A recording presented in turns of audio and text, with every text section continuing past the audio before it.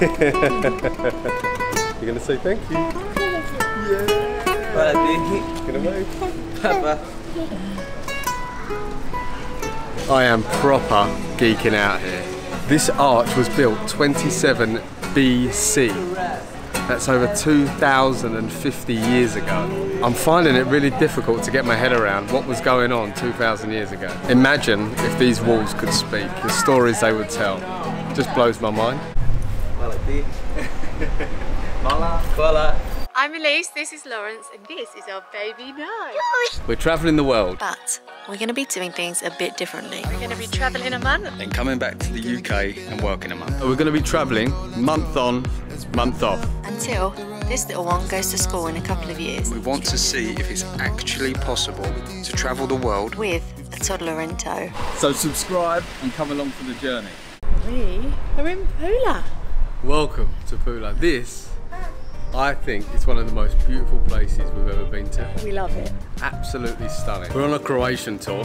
We flew in from London to Zagreb. We spent a couple of days there. I'll put a link in one of the pinned comments underneath so you can have a look at that video. Then we hired a car and we've just driven to Pula. Top tip if you're hiring a car is do it online because it's about a quarter of the price. 100% the same places. Do it online. But today we're in Pula, so we are going to stroll around the old town and then we're going to go and see the Marina, which is supposed to be beautiful. Knocking about it somewhere in some sort of Colosseum.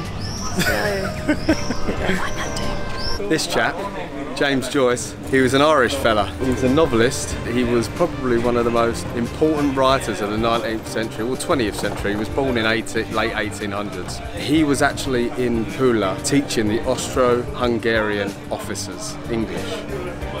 And this is his statue, sitting here, waiting for his espresso, looking over the arch. This place is incredible.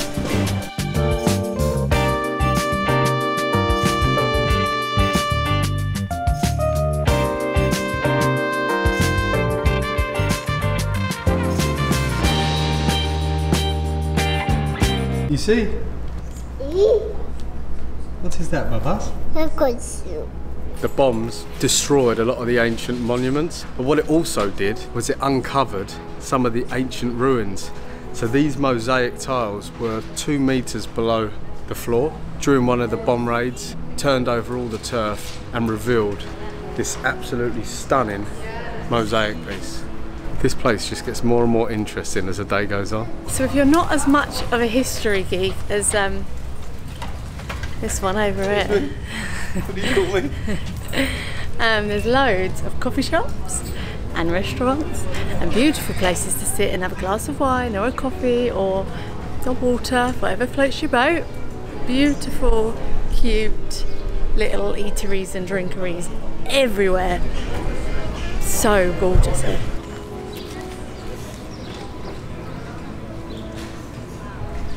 I don't think I've ever seen him so excited. Yes, this place just got better. This is a temple, the Temple of Augustus. It was built 2,000 years ago. Pula acted as a base for Germany during the Second World War, so unfortunately this place got bombed a lot, and this was one of the buildings that got hit. It had to get reconstructed stone by stone. Luckily, this building here was built in the 13th century and that managed to stay standing. Oh dear.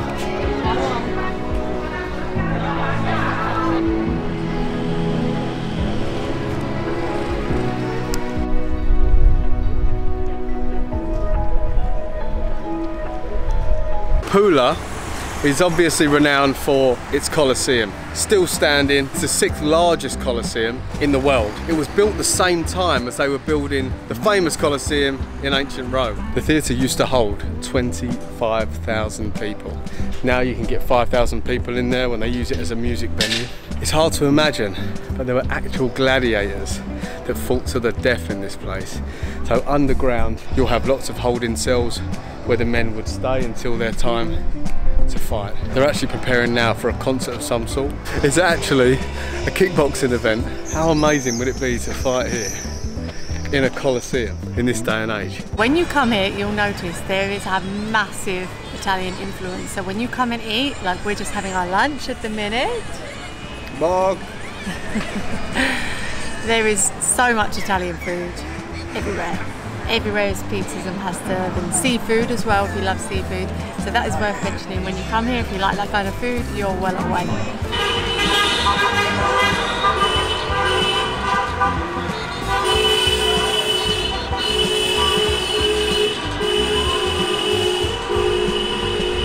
In case you're wondering what that is about, that's a wedding brigade, or what's it called?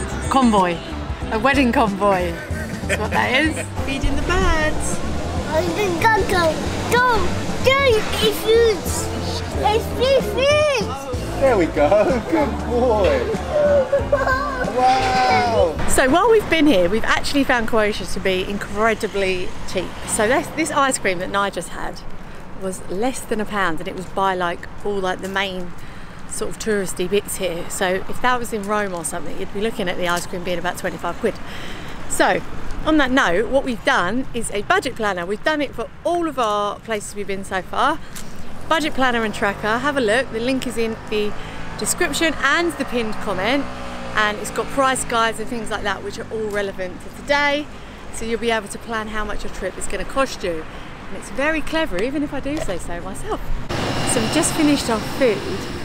It's quite late. It's about 20 to 6. We've just seen this market, and we love a market. We missed it. But if you're here, there's a market here, and it looks like it sells truffles and olive oil and honey and all this other good stuff and wine. So get down here if you're here, because it looks delicious. Dad duties.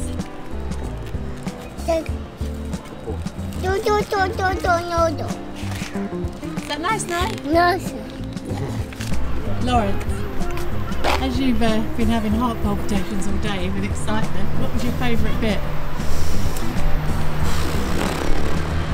It's all been my favourite. I think this place would be top 5 places I've been in our travels. Wow, strong word. The history of this place, I'm a sucker for architecture, it's just been incredible. Love it. Love it, love it, love it. Guys, if you are in Croatia and you have got a few days to spare, get yourself over to Pula and have a day or two here. It is absolutely breathtakingly stunning. I mean, I do geek out anyway when it comes to history. I can't get over it. For his enthusiasm alone, give it a little like. Give this video a little like, press the thumbs up, because this has probably been one of his favourite days of his life. It's not necessarily fast, isn't it?